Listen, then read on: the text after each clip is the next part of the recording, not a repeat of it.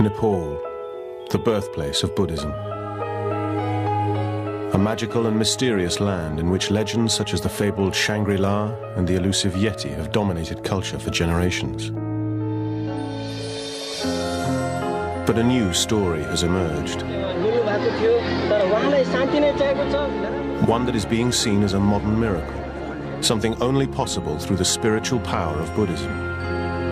It's a phenomenon that people draw great pride and inspiration from here. Rambon Jan, a 15-year-old boy, has been meditating in dense jungle without food or water for 10 months.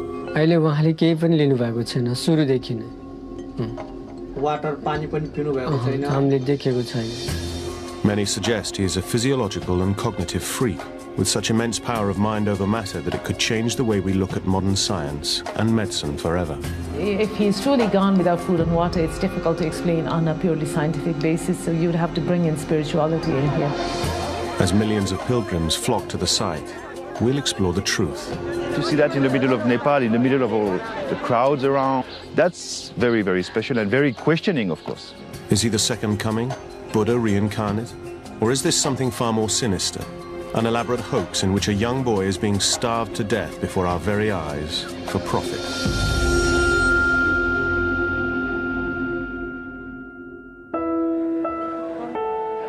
Many people fast for religious or health reasons for short periods of time, but they never reject all sustenance. The longest a person can go without food has been documented as being around 2.5 months before you die of starvation. In an open environment, breathing normally with warm air surrounding you without any fluid at all, you would last between 4, perhaps 5 days. Rambon Jan has not eaten and, more importantly, not drunk anything for 10 months. By filming him continuously over the next 4 days, we will investigate this phenomenon and discover whether a human being can live without food and water. It would be impossible to meditate for that long without food and water. I studied similar cases in the past, and this is possible. Through his deep meditation, he's gone into a hibernating state, and he is living on spiritual energy. I can't accept that. It goes against what I know about how the body works, about the nutrition that you need. He's getting food and he's getting fluid from somewhere. Ram has never been scientifically tested. He sits undisturbed as millions watch his every move. If he did the same thing in Birmingham or in Baltimore, I'm not sure that the society would perceive him in the same way. Why isn't he in school? Why doesn't he get a job? He should be doing something. Nepal is a country relatively untouched by the global market, where 90% are devout Hindus and 10% Buddhist. I think it's a great story for Nepal. I mean, I think it comes to the right time. Nepal is in a state of political turmoil.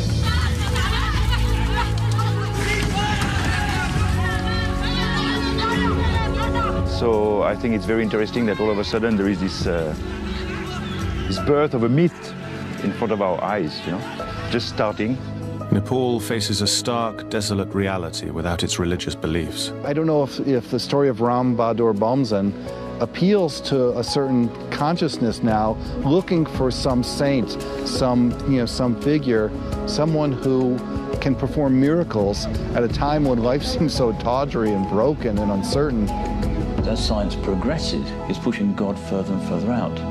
And where science hasn't yet encroached, you will find God. Ram began meditating in May 2005. By November, the remarkable story hits the press worldwide. Newspapers claim fake. Government officials say that the boy's local supporters have received around £4,000 in donations. Up until now, no film crew has been allowed up close. We will attempt to be the first to obtain proof of the claims of the Buddha boy. With fierce loyalty, his followers hide him at certain times of the day.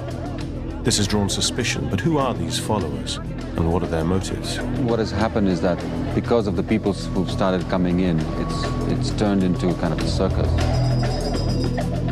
Soon, roads become nothing but dirt tracks. After traveling more than 12 hours from Kathmandu, the last 40 kilometers through dense jungle, suddenly a gate manned by sentries bars the way any further.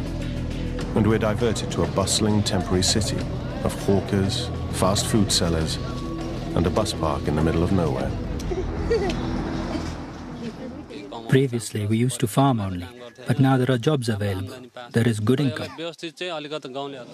Amazingly, 10 months ago, there was nothing here but jungle. The city has been expanding at an astonishing rate ever since the boy began his meditation.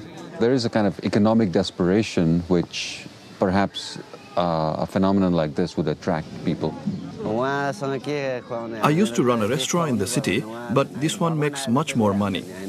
After walking 5 kilometers from the temporary city with the throngs of devotees, we are confronted by crowds 20 deep and the boy surrounded by a series of barbed wire fences. We have to fight our way through just to get a glimpse from the 50-meter fence.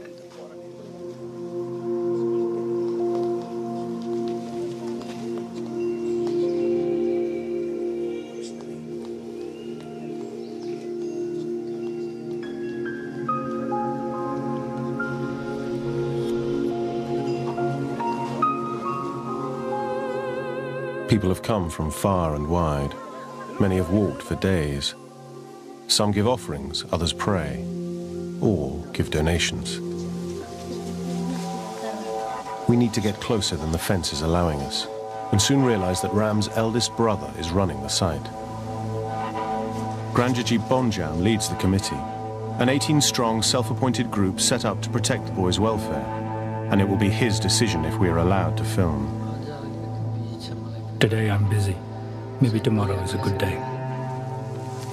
Finally, he lets us film inside the 50-meter boundary.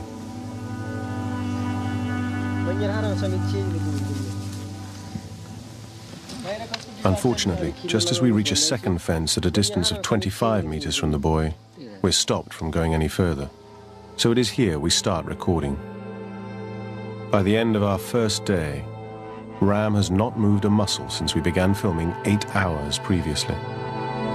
If you wanted to prove that he really wasn't taking any fluid at all, you would have to film continuously for at least 4 to 5 days. At 10 p.m. we are moved back to the 50-meter fence, too far away for our infrared cameras to pick out the boy. Without water, even under reasonably good conditions, you're talking about lasting no more than about 4 days. He's trapped behind a gate padlocked by the brother. He has the only key. It is the only access in or out. By staying at the site and continually filming, we hope to find some clues to support Buddha Boy's remarkable claim. In Nepal, Ram Bonjan, a 15-year-old boy, has been meditating in the hollow of a tree for 10 months. He plans to continue for 6 years. I do know of a case of a medical student who did survive without food for something like 43 days, but he was able to survive on snow. So far, his supporters claim he has not eaten or drunk anything. I get the feeling this is going to be slightly different than some of the other Hindu scams that have happened. Some of these are not genuine holy men. They have long beards and then they smear themselves in ashes and then they would be in cahoots with the local villagers. This one, I think, will carry on a bit. We're into our second day, 27 hours into filming. Still not enough to prove if this is a miracle or a scam. To find out the truth, we're staying on site day and night to film continuously for another 69 hours, as this is the time it takes for an average human being to die without any water. Like 70% of the body is water. Without it, it would affect every physical functioning of the body. By day 2, you start to cannibalize the stores of protein that you have. I would say from day 2, your skin is going to get rough, cracks appearing at the corner of the lips, and the skin will lose its color and the brightness and the elasticity. So far, we have not seen any of these physical changes in the boy's appearance. He is surviving on nourishment. The question is, what kind of nourishment? We can't, as Westerners, tap into using spiritual force and spiritual energy for nourishment. That's the key here.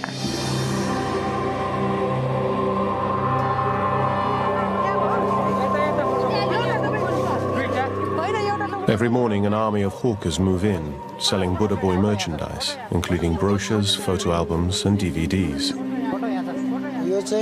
We started selling these CDs a month ago when we were allowed to do so. Many of the sellers and pilgrims think he is the reincarnation of Buddha. His dream has been to gain Buddha's knowledge and spread the light of peace. The similarities are uncanny. Siddhartha, the Buddha, was born a mere 150 miles away, to a mother with the same name, Maya Devi. Both chose to meditate for 6 years under the same type of tree and follow a life of abstinence. Buddha eventually found enlightenment through meditation, and that is what Ram is trying to achieve. You can see a light coming from the top of his head and sometimes from his forehead. Many of the stories that are circulating the site are probably just gossip, but they all feed the myth and the growing aura of the boy. One story that started the legend was that poisonous snakes bit him on 2 separate occasions. I saw him after the snake bite, and he looked very pale. Cobras and vipers are common to the area, and their bite is fatal.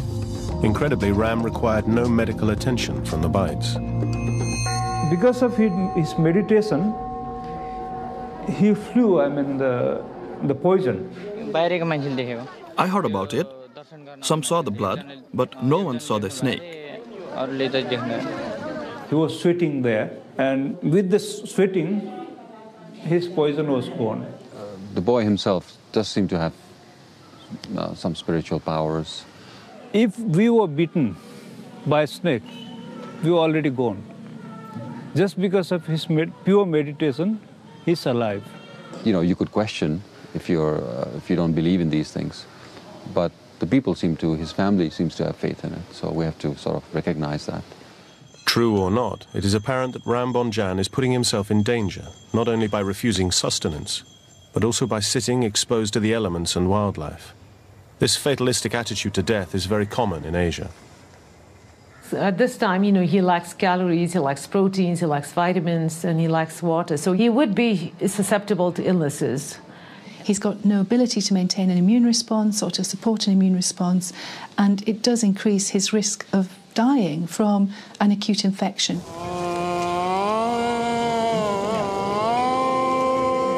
This lack of fear in dying is reflected in the way Nepalese conduct their funeral rituals. In the West, they're private, sad affairs. But there's openness here, an acceptance that sees death as a part of the cycle of life. Many put their bodies through extremes, as they think it's their mission in life.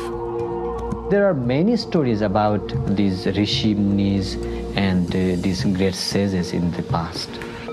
Some of them could live without food and water for many years, not many months.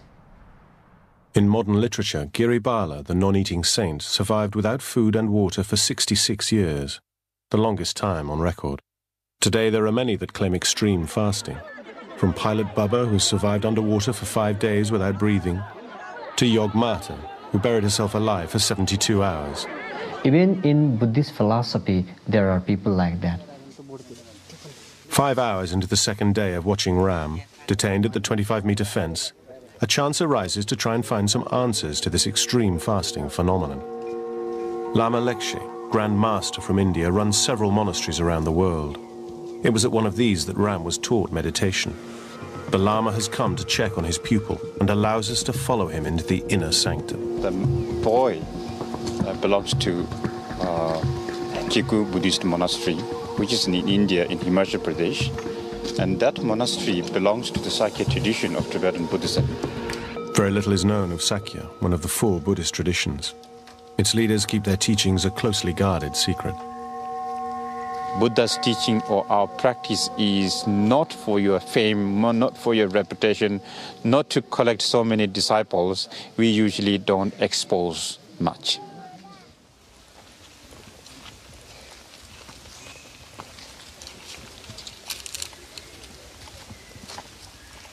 We have another meditator. He has been doing this for the last 30 years. Today, his hairs are so long that he can't stretch down, so he put the small back hanged behind and then put all the hairs into that.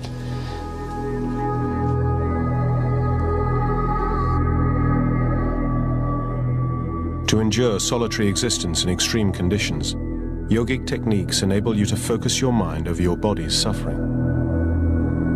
Obviously, if he's genuine, has to use some yogic techniques like feeding on the air, feeding on the breath. There are other techniques where you use stone, okay, little stone that you put in your mouth and you feed on the stone. There are all those stories. They are documented in the literature, in Buddhist literature. To understand what type of yogic technique Ram is practicing from the Sakya tradition of teaching, the Lama sits and stares at the boy. I'm amazed by this immense, the intensity of his determination. He told his mother that he was going to sit there for 6 years and reach Buddhahood, you know, which is very rare. I mean, nobody says that, you know. They sit facing each other for more than an hour in what seems to turn into a meditation duel. Sweat starts to form on Ram's face despite a lack of movement and an air temperature of only 15 degrees centigrade.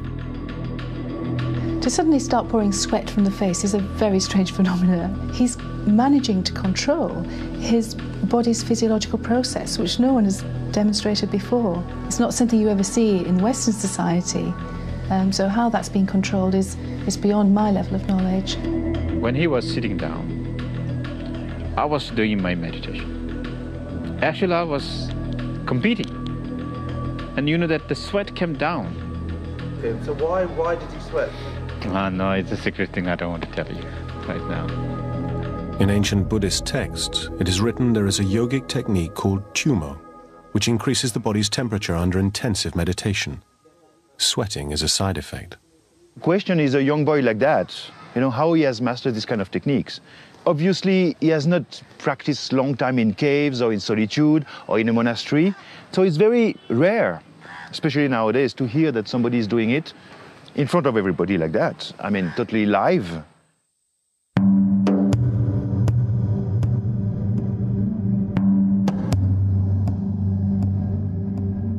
To understand how Ram learnt the practice of Tumo and continues to survive without food and water, we must look into his past and his first visit to Lumbini, the birthplace of Buddha. These places are the power point. If you step here with faith, devotion, and with mindfulness, definitely that energy will do something for your brain and as your physical body. Definitely a boy like that, you know, who is so much devoted and sitting for almost like 7-8 months and meditating in a jungle, you know, when he touched this ground, definitely I believe he was very much inspired, maybe got some power. That's possible.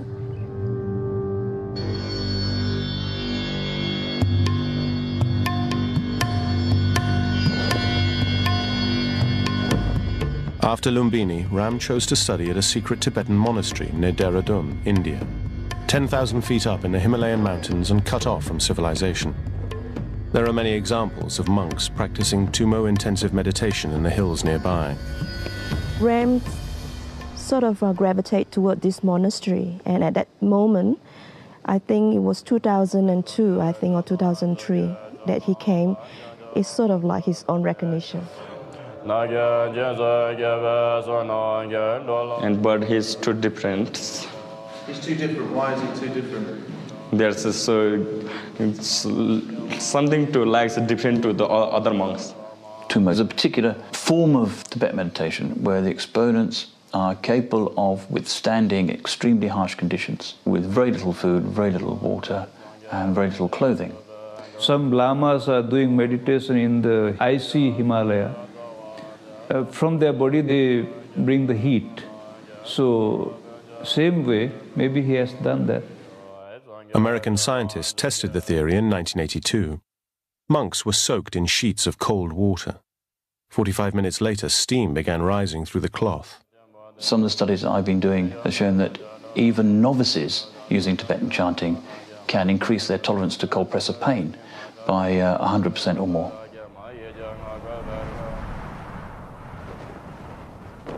But imagine he can do this for hours and hours on days' ends. Extremely special skill. But he learned to extra also. Extra? Yeah. So he did extra hours in this classroom? Or? Not classroom, in his room, like homework. He's doing what they call is absorption kind of meditation. You train your mind to switch off. The idea of meditation is to concentrate on your mind, to observe your mind in perfect equanimity. Even though I'm sure he's aware of what's going on, at the same time, he keeps his concentration on his meditation. That's why he's so strong. That's why he's so impressive. So I truly believe he's a Buddha from the past life. And coming to this lifetime at a young age. Well, research has confirmed, that with the meditation, you lower your heart rate, you lower your cardiac output, and you also slow down breathing. So you really lower your metabolism to a level that much less food can really sustain you. But starving for 7 to 8 months, that has not really been looked at. Especially scientists people think that if you don't drink and eat, it's something. It's not for the Buddhists. It's nothing to surprise. Buddhists always think that you can change anything if you can control your mind. On returning from the monastery in India, Ram spent an unhappy 5 months at home before leaving to meditate in the jungle. His meditation was disturbed many times before fences were set up to protect him. Suddenly, our filming is cut short again, as the brother catches us within the inner fence. He fears we got too close. His followers escort us from the area.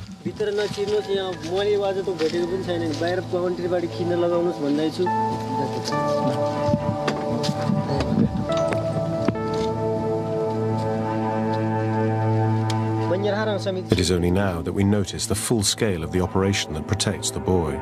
Dozens of disciples pace the perimeter. Others are hard at work building new fences, sweeping and moving on the throngs of devotees. There must be 40 on duty at any one time.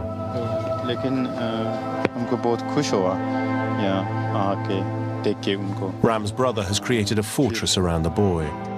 He lives in constant fear that someone will one day break the meditation.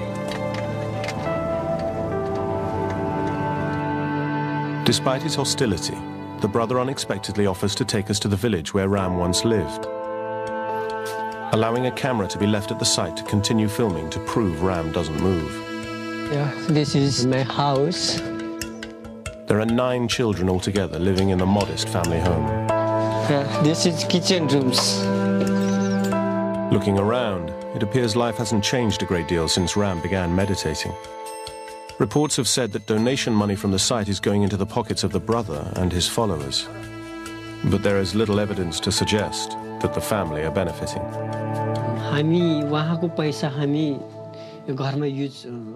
We do not use his money for domestic expenses, but deposit it into a bank account. Obviously, once we have deducted the running costs of the site, like food and other such requirements for the volunteers and the committee. Obviously, I feel some pain. He spent a long time in the jungle alone. It rained for 2 months at first. I feared he might die. I asked him to join a monastery and was even going to spend 200 or 300 rupees on it. He refused, saying it was impossible for the teachers to give him that level of education he needs. He wanted God himself to be his guru.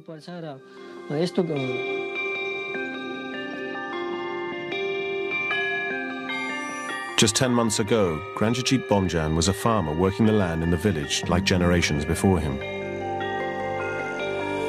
Now he has a big responsibility, running a flourishing business looking after Nepal's biggest tourist attraction, one that's growing every day. Thousands have been flocking to see him, and in the 3 hours we've been at the house, 350 monks turned up to pay homage. Ordinary 15-year-old boys are not wise like he is. He is special, he is a God himself. All souls have God within them, but he is a real God. The brother seems to enjoy the power, holding court, giving press interviews and speaking to visitors. Scam or not, what Granjit Bomjan has done is pretty remarkable, turning around what was an impoverished part of the country and uniting its local people. But how long can his authority remain unchallenged? The committee seems to be growing by the day. People getting fired, people coming in. Organized chaos. They all want a slice of the pie. Ram Bomjan has been sitting under a tree in the jungle of southern Nepal.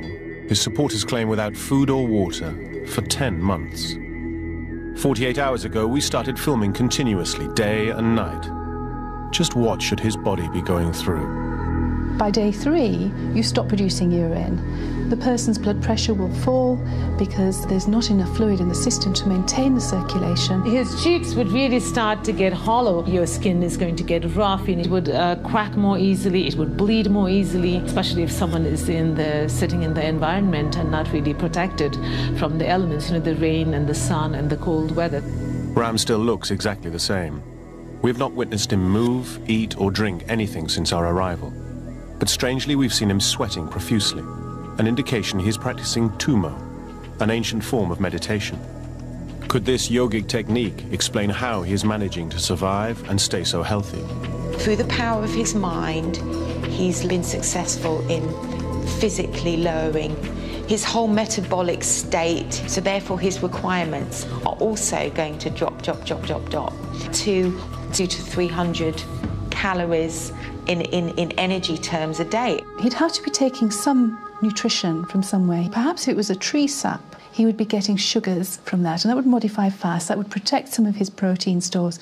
I think he's practicing types of ancient yogic exercises where you can feed on one breath or feed on the element in the air. The bark of the peepal tree that Ram sits under can have a powerful healing effect on skin complaints, such as the physical signs of dehydration. However, its sap is poisonous, and its berries, while edible, only appear for 2 months of the year. He must be surviving on something else. So far, we've not seen anything to suggest he's being fed or allowed to leave the site. There's only one way out, and that is where we observe from. And we are not the only ones to be doing an investigation. Ram Bhakta Gurung and his science team have been doing independent research for the government and have been observing Buddha Boy for 6 days. We think even there is from morning to evening, like this meditation, it's not normal. Overnight, the temperature reaches a low of 3 degrees centigrade, the coldest night yet since our arrival. The investigators and security shiver under blankets, but Ram is wearing just a thin cloth. What you should see in a cold evening is him physically shivering. So if he isn't shivering, he's managing to suppress the natural urge to maintain his body temperature at 36.8 degrees centigrade. This is more evidence to suggest Ram is doing the yogic technique of intense tumo meditation, generating his own body heat and preventing the onset of hypothermia. At 6 in the morning, we rush into the enclosure. Someone claims there's a blue light coming from his head. We cannot see it. How is Ram surviving without moving? There are theories about surviving off the environment, but everything is just conjecture. Nothing is fact. Until now. A scientific breakthrough claiming evidence to suggest that extreme fasting may indeed be possible has just reached us from another part of the world.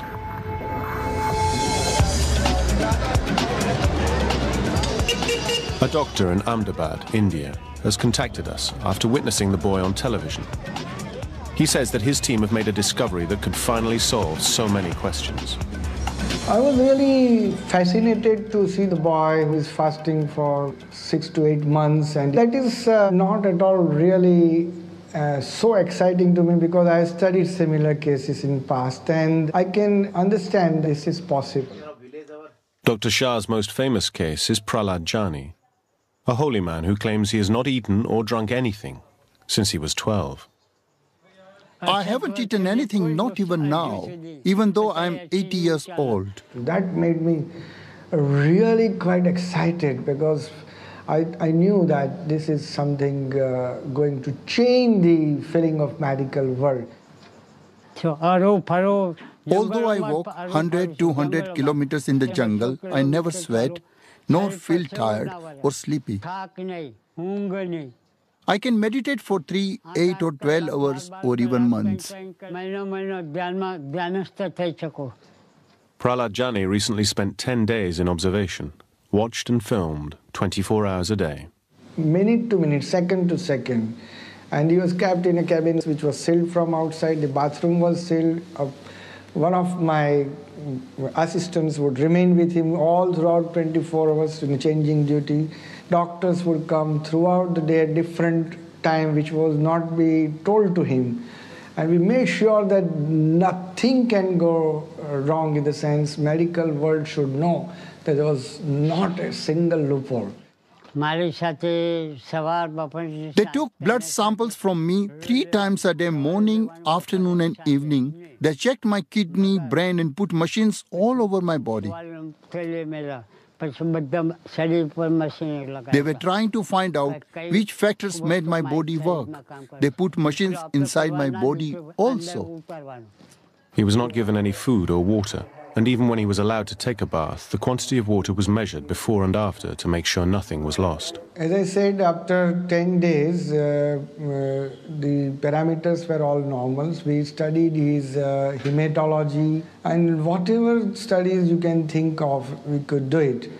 I will live up to approximately 1,000 to 5,000, maybe even 10,000 years with this kind of body. That there was no food or water given to this man, that he did not pass urine or stool, and even he did not dribble urine. After a few hours, the urine would appear, some fluid would appear in the bladder, and again it would disappear. It is possible to modify fluid intake so you produce a very small amount of urine each day. And if he is covered with a cloth, the chances are he could urinate and it would evaporate from the ground or soak into the ground without anyone noticing. Modern medicine tells us that an average human can only survive for 4 days without water. While confined, Prahlad Jani incredibly lasted 10 days under observation. Dr. Shah has a theory on how he's managing to survive without food or fluid. He feels the holy man is feeding off the sun. Iradaddin Manik used to do solar gazing. He says that you have to go to a flat ground and barefooted and just look at the sun. It's impossible for us to generate heat or light energy from looking at the sun, almost likening it to photosynthesis, which is the process by which plants generate their energy supply. And this is absolutely impossible for a human being to do. On the first day you look for 5 seconds, but without blinking your eyes. Every few days you increase few seconds, and maybe after a month you come to a minute or so. In fact, staring at the sun would damage the retina of the eye. Scientists from America also examined him several times in ophthalmic system, and he found nothing abnormal. The sun transmits energy through a hole in the holy man's throat, producing a sticky, solid lump that he can redigest. This, he claims, refuels the chakra power points in his body. It is not a miracle, it is supernatural. Could these results provide the answer to how the boy is surviving without food and water? Unfortunately, we cannot take Ram to a lab. For us to have any chance of replicating the doctor's findings, we must head back to Nepal and set up once again from the beginning for 4 days and 4 nights of continuous recording and observation. However, when we get back to the site, we are met with a very different scenario. While we were away, 59 people witnessed Ram spontaneously burst into flames as fire erupted from his chest.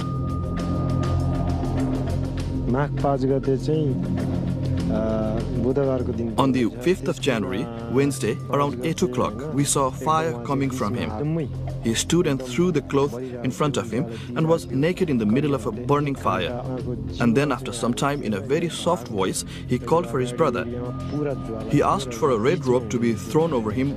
He wrapped the cloth over his body and he said, let him concentrate on his meditation and do not disturb him.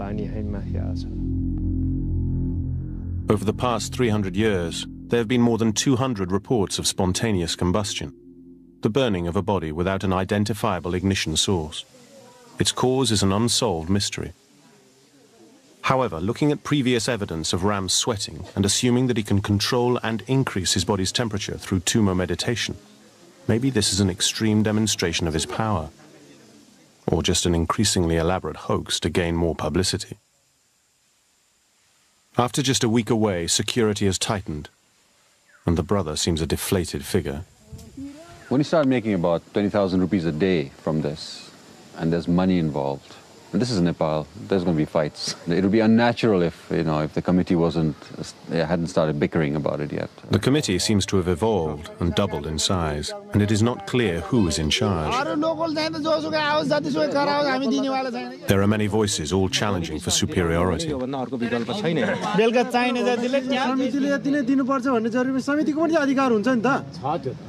The family probably would feel left out of all this and probably feel like their son's original purpose has been defeated by all this money making, and that is very un-Buddha-like. There seems to be a split within the committee as to whether or not we are to be allowed to continue. In fact, the government's response has been very interesting. originally they said, well, we're going to test the boy. The Royal Nepal Academy of Science and Technology is going to go and take blood samples and do a DNA test. I don't know why DNA, but they haven't done it yet. The government of Nepal requested us to visit that site and observe what's happening it. We went very close by and we observed very minutely. His body is almost dead, Only the head part is live. We are concerned about the way of meditation without having any food and drinks. And next to that, the propaganda. Face color was red, like blood color. It is important to test on the boy if we want to know the truth. The report sent to the government states that the boy should be left undisturbed to complete his meditation and not to be tested scientifically. Whatever he is doing there, it is his personal right. There's not even been an effort to try to regulate the income or see who's getting what and try to see if it's not being scammed, that people are not being cheated. There's no official oversight over this whole thing. So it's happening in this sort of a Wild West kind of jungle setting. Another film crew has also arrived. They have even more difficulty than us and fail to get close to the boy. If you are making documentaries, the people are never knowing if you are acting also on the political parts or just for documentary. And sometimes it also can be very difficult and very dangerous also to shoot here with the camera. Nepal is in the grip of a long-raging civil war. 11,000 people have died in the last 9 years. The ruling royals are holding elections in the next few days, but violence has escalated as the Maoist People's Movement try to take over. And some believe the Maoist guerrillas have been seen in the area. I think the Maoists are more acting in the villages where it's for the army more difficult to reach and more difficult to fight against them. Everybody is speaking in Nepal, the Maoists are speaking, the political parties are speaking, and this guy just sit there like a silent prophet. Eventually we are allowed to film, but under close inspection from the committee. We reset our cameras to record the next 4 days and nights, the length of time it takes for a human to die without fluid. This is the only way we can prove if he is genuine or not. After 48 hours of continuous observation, Ram still hasn't moved. What is almost unbelievable is the fact that this child manages to stay in the same position during waking hours and sleeping hours. Try sitting for 30 minutes or an hour, 3 hours, not moving, just concentrating. And within 24 to 36 hours, where the skin surface reaches the contact point of where you're sitting, you will get damage to that skin area. And the formation of what we know in the Western world is called a pressure sore. It is the most challenging thing he's doing it. Incredible. A few hours later, he begins fidgeting and jerking. What you probably notice if you scrutinise your footage very carefully is that there are very small changes. What he's actually doing is shifting balance maybe from one buttock to another to relieve pressure points and allow blood flow back to that tissue.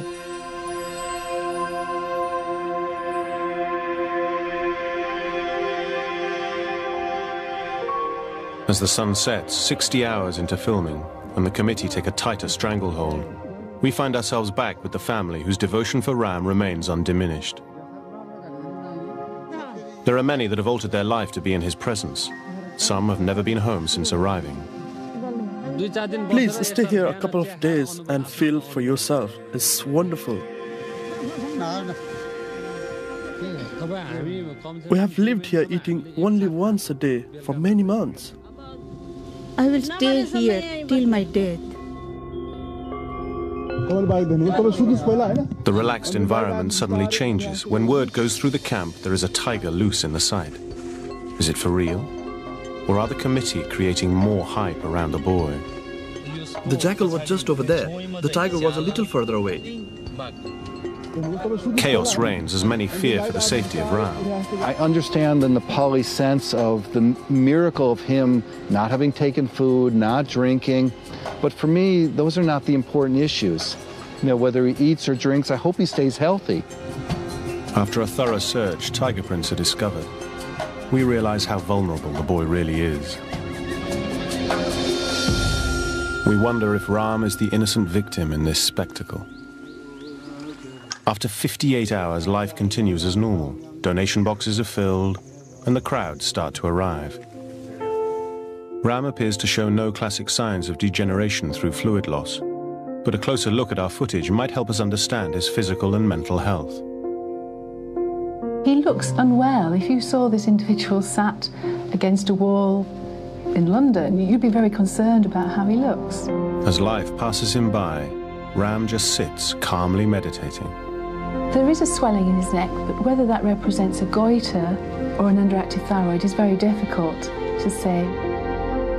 Having a severely underactive thyroid would mean that your metabolic rate is incredibly low, which means that you can survive for a very long time without food and fluid. It almost looks like you can see the ribs showing through, and that would represent quite advanced starvation, and you started to waste away the muscles between the lungs, between the rib cages. Probably sat in that position well away from individuals is the safest thing for him in order to prevent an infection that could ultimately kill him. Is Ram now a victim of his own success, being slowly starved to death for profit? Only time will tell. This could turn out to be a very sad story. Where?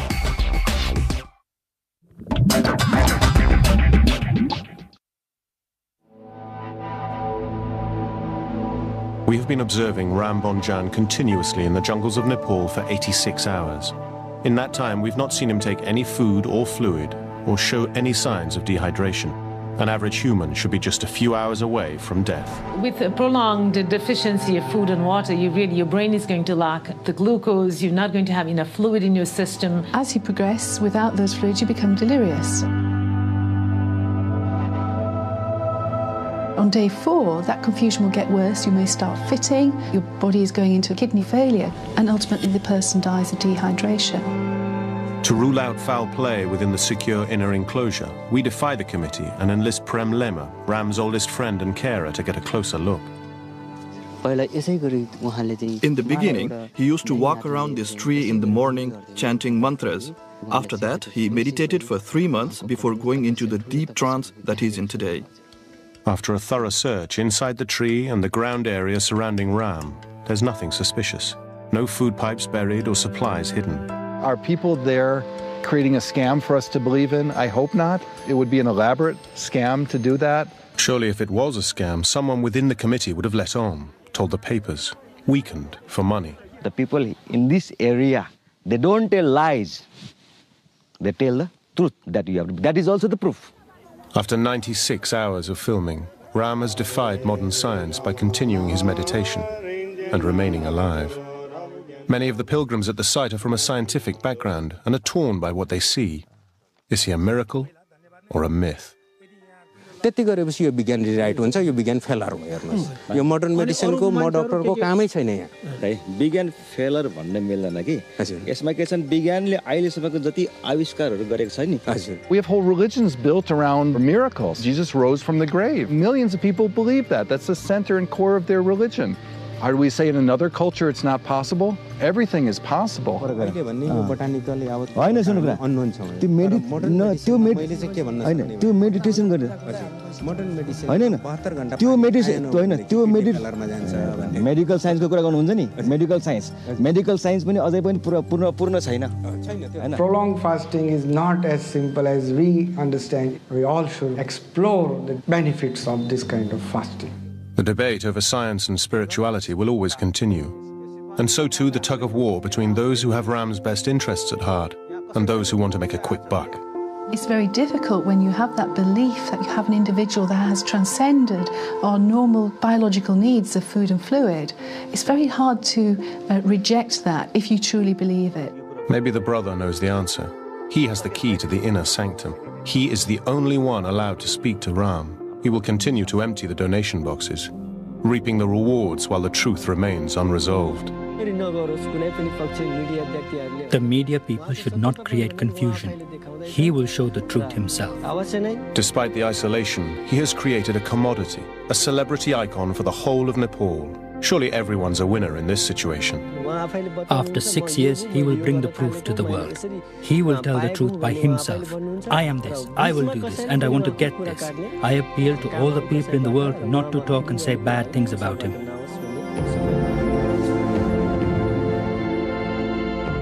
No one really knows what Ram is thinking, how he is surviving, or if he is Buddha. And so it turned out. March the 13th, 2006, events took a turn that no one could have anticipated. Ram disappeared. Some reports suggest he's gone deeper into the jungle to continue his meditation in peace, undisturbed. Other reports are more sinister, claiming that he's been kidnapped.